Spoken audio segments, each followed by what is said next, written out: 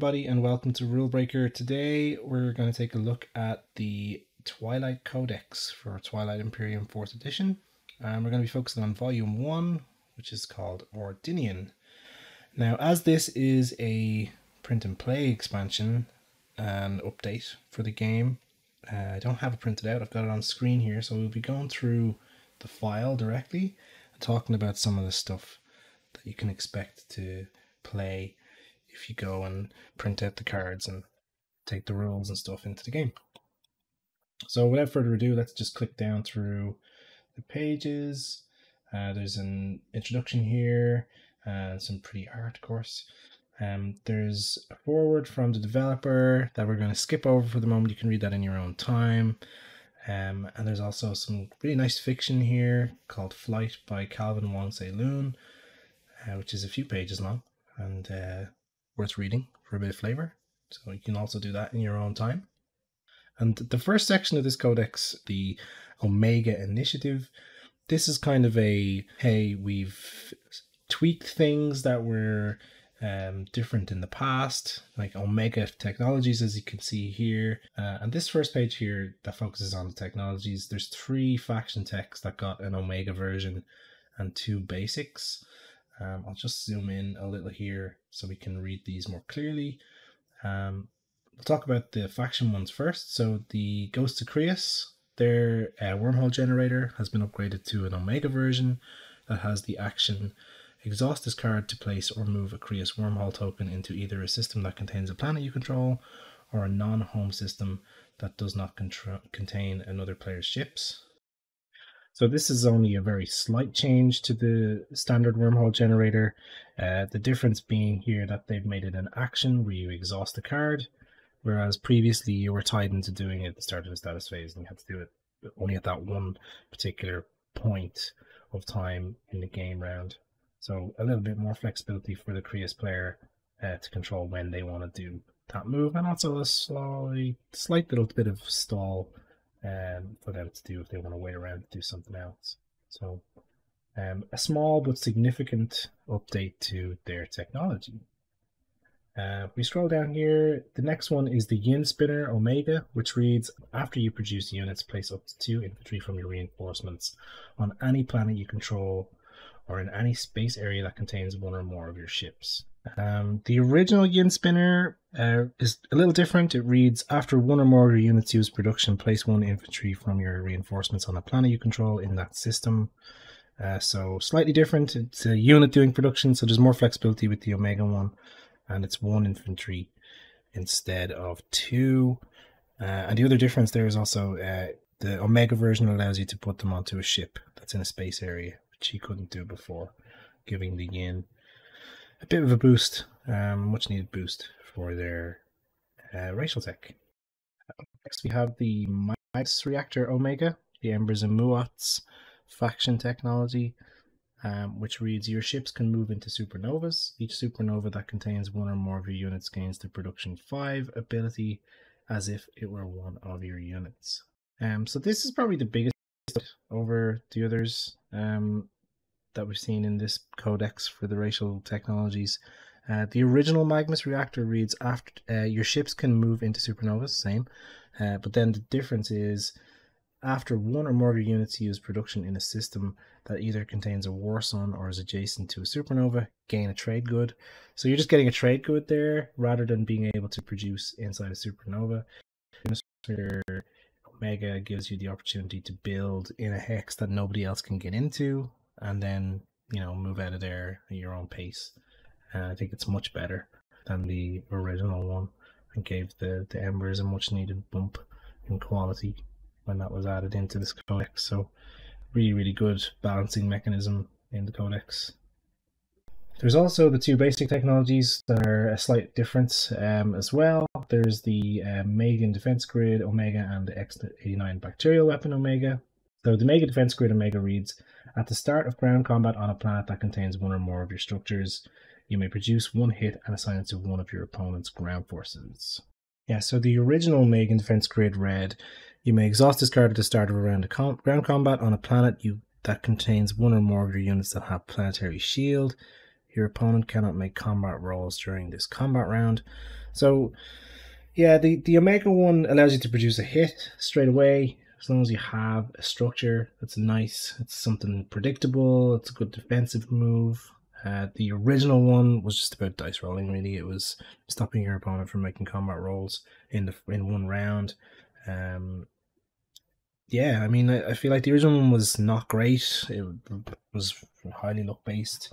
This one at least gives you something desirable, a reason to actually go for it. So I think this is also an improvement. Still not the most exciting tech in the world, but better, definitely. The other basic tech that got the upgrade is the X89 bacterial weapon. So the Omega version is after one or more of your units use bombardment against the planet, if at least one of your opponent's infantry was destroyed, you may destroy all of your opponent's infantry on that planet. So now you can actually kill that enormous pillar of infantry tokens that are on planets that people have been hoarding for ages and ages and ages. It's expensive. You got to get your green prereq technology things down before you can get it. But the big benefit over the Omega version, and the reason why it's actually useful now, is that it's just so much better than the original. The original one, which reads action, so there's the main key difference here is that it's an action. You've got to do it, and you can't do it on the same round as your bombardment. The action is exhaust this card and choose one planet in a system that contains one or more of your ships that have bombardment. Destroy all infantry on that planet. So what was happening in my games, at least, was someone was going in to a system, they were attacking the ships, breaking down the ships, getting into ground combat, trying to win that ground combat against an enormous fleet or enormous pile of infantry was always really, really hard. Then they'd have to wait till the next turn to do the action, to do the bacterial weapon, to bombard, to kill all those infantry. And typically what was happening was the other player was able to reinforce that system, and that player wasn't able to do anything there again because they already had a token in that system and couldn't activate it again. The Omega version is really good compared to the original. It means it actually does what it's supposed to do. You don't have to do another action. It happens right away as long as you kill one of the infantry. So you got to have at least one hit. So you need a few troops maybe to go down and at least try and get one hit. But once you do, at least it's actually going to do what it's supposed to do. So this is probably, along with the Embers racial tech, this is probably the biggest improvement in the Codex. We're going to move on to promissory note updates. So there was 5 promissory note updates in the Omega initiative for Codex 1. So let's take a look at them individually. So the one is this one here, the War Funding Omega for the Barony of Letnev. It reads, after you and your opponent roll dice during space combat, you may reroll all of your opponent's dice. You may reroll any number of your dice, then return this card to the Letnev player. And the difference there is, in the previous version, it used to read, the Letnev player loses 2 trade goods. So like, the Letnev player didn't want to lose those 2 trade goods, so they weren't going to give away their war funding. Basically never happened. So that doesn't happen anymore now. There's no downside for the Letnev player. They can just hand this off, nothing bad happens. The person with it can reroll any of their opponent's dice or any of their own dice, and then the card goes back. It can be used against the Letnev player, sure, but the Letnev player doesn't lose 2 trade goods. It's a much better trade-off. So I think the Omega promissory note for them will actually be used, whereas the other one will only be used in extreme circumstances, really. Second appearance of the Yin Brotherhood in Codex 1 is their promissory note, the Greyfire Mutagen Omega, which reads, at the start of a ground combat against 2 or more ground forces that are not controlled by the Yin player, replace one of your opponent's infantry with 1 infantry from your reinforcements, then return this card to the Yin player. Basically doing the Yin's indoctrination ability, so to say. And comparing that then to the original Greyfire Mutagen, again, this one was really, really bad for the Yin player themselves. The Yin player cannot use faction abilities or faction technology during this tactical action. So if you handed this off as the Yin player, somebody could effectively just say, hey, you can't do anything for this whole round. and you were in trouble. You would be able to do your faction abilities, you wouldn't be able to use your faction technology, still be able to do stuff, still be able to move around, still be able to get involved in action cards, all that sort of thing, but the Yin really do rely on their faction abilities, faction technology. So having this completely out of the game and exchanged with a version of indoctrination just made it more viable. You were much more likely to pass out this promissory note than you were before. That's a bit of fun. You can not directly hurt yourself, and you can give somebody a buff. It's nice. Next up is the Arborec. Their promissory note Omega, Stymie Omega, is after another player moves ships into a system that contains one or more of your units, you may place one command token from that player's reinforcements in any non-home system, then return this card to the Arborec player. So this is like a way of you saying, hey, if someone attacks me in one of my systems, I can take one of their tokens and put it anywhere I want so they can't go there in future turns. Really like that one. It's cool. Of course, it can affect the Arborec player themselves, but I mean, if you're handing out a promissory note like this, you probably aren't intending to attack that player in the first place. Alternatively, it's a really good way to make someone think you're not going to do that when you really, really are. So there's a lot of intrigue and backstabbery possible here because of Stymie Omega. And likewise, comparing that to the original one, which was an action that read, place this card face up in your play area. While this card is in your play area, the Arborec player cannot produce units in or adjacent to non-home systems that contain one or more of your units. If you activate a system that contains one or more of the Arborec player's units, return this card to the Arborec player. So this was really, really bad for the Arborec player. The player holding this had all the control. They could choose to never activate a system containing Arborec player units for the whole game. They could put a wall around them, and they could stop them from producing stuff, which was really, really, really powerful. It was crazy to ever give this out as the Arborec player. So another win for the Codex here, something that sees sense by changing that up completely. So much needed upgrade. All right, we'll scroll down here. We have one for the Winnu, which is Acquiescence Omega, which reads, when the Winnu player resolves a strategic action, you do not have to spend or place a command token to resolve the secondary ability of that strategy card, then return this card to the Winnu player. And then compared to the original, which read, at the end of the strategy phase, exchange one of your strategy cards with the strategy card that was chosen by the Winnu player, then return this card to the Winnu player. I mean, you're never going to give that out because you're giving somebody all the control, especially towards the end of the game when you want to score that point to tip you to the 10 or the 14 to win the game. Or if you wanted the initiative, or if you wanted technology, or if you wanted Imperial.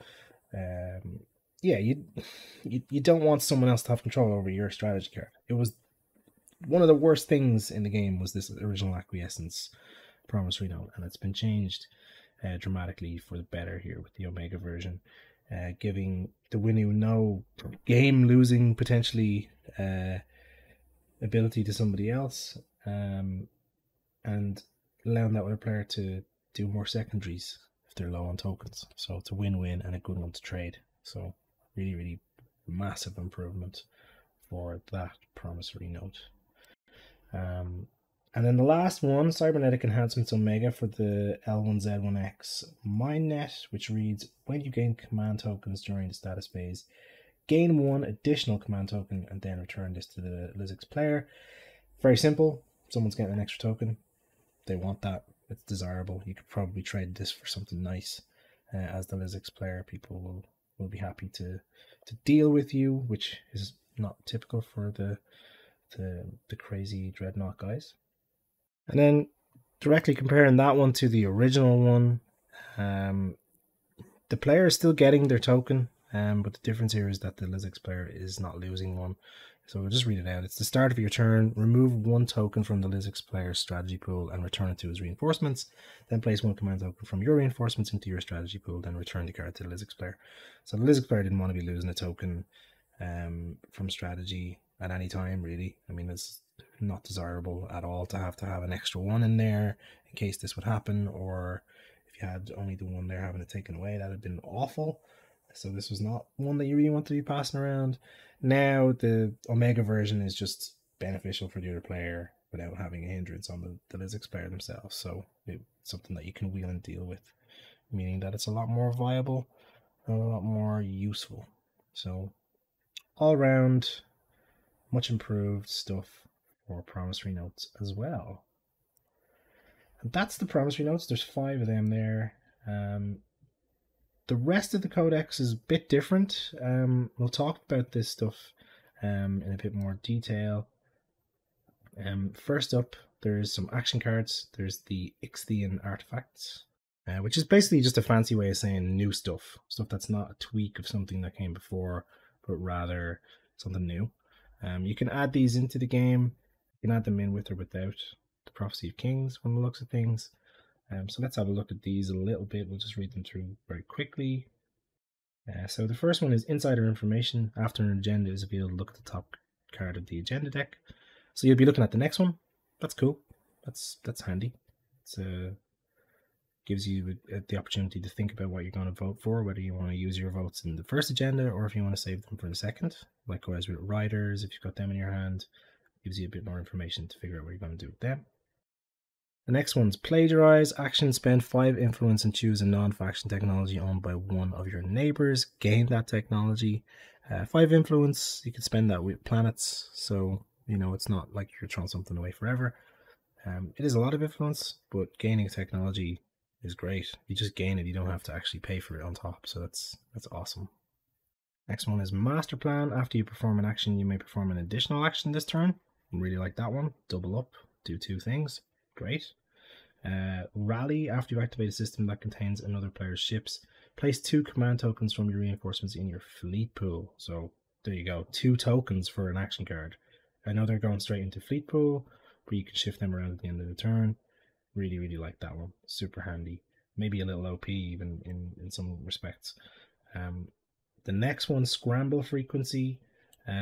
After another player makes a bombardment, space cannon, or anti-fighter barrage roll, they need to re-roll all their dice. Okay, so if they get a really lucky roll, you can just say nope.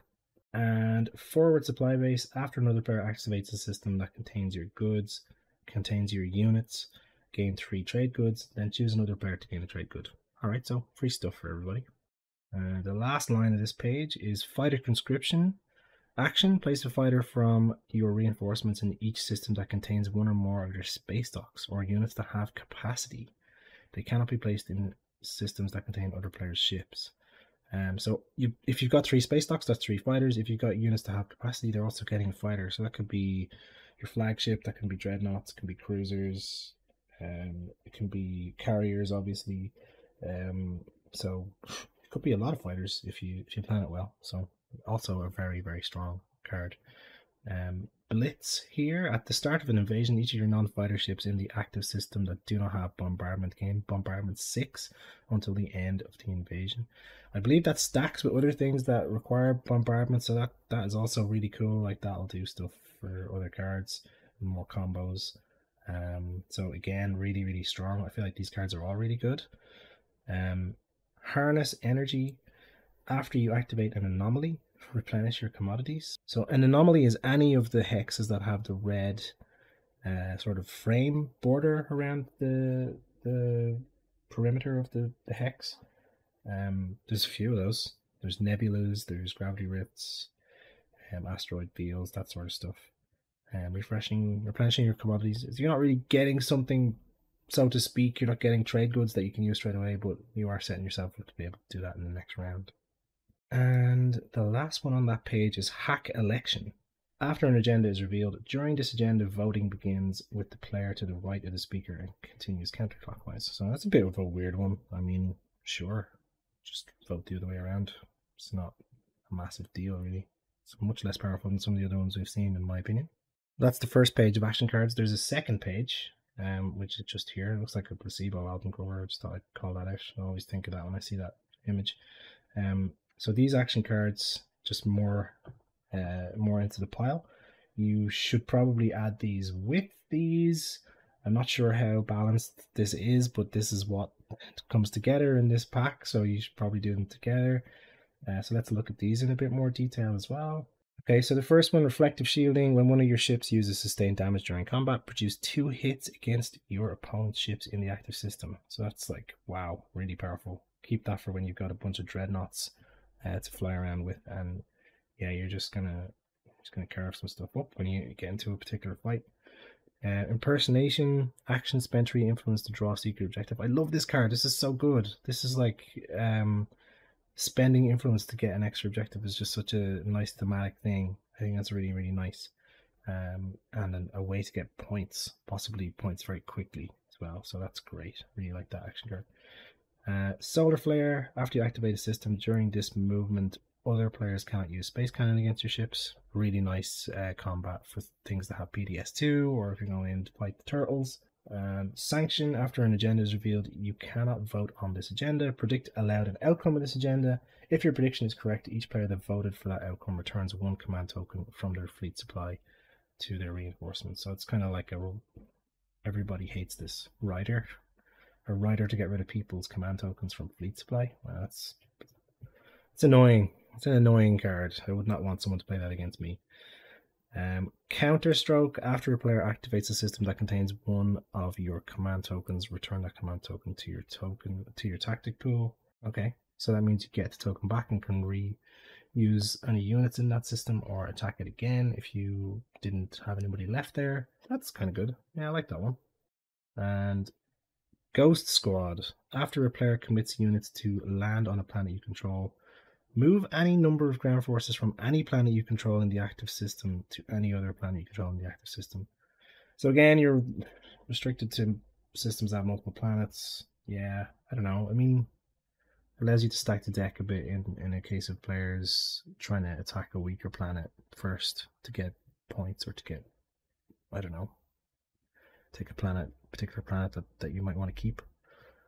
It's a bit edge casey. Yeah, it's alright. And then the last line of action cards in this thing is 4 of the same one, War Machine. So they're all the same. They read, when 1 or more of your units use production, apply +4 to the total production value of your units and reduce the combined cost of the units by 1. So you're building a lot of stuff and you're getting a small discount. So that's really good. There's 4 of those in the deck.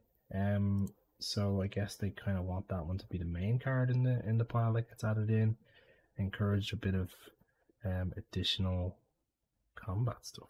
That's the action cards from the Ixtine artifact section. The rest of the codex is kind of scenario stuff. I'm not really interested in that myself. I'll just quickly look at it with you, so you can kind of get an idea of what it is. When I play Twilight Imperium, I play it the way it's meant to be played, where you pick a faction, it's generate the galaxy together. At least that's my opinion. You may have a different opinion. If you're interested in these scenarios, give them a shot. And if anybody out there has played, for example, Ordinian here, and would like to comment on it, please do so and tell me how it was, because I'd love to know. I just really love the base game so much that whenever I get people together to play it, because it is such a big game that takes quite a long time and requires a lot of organization, I don't want to do one of these. I want to do something with a bit of mystery and a bit of excitement in it.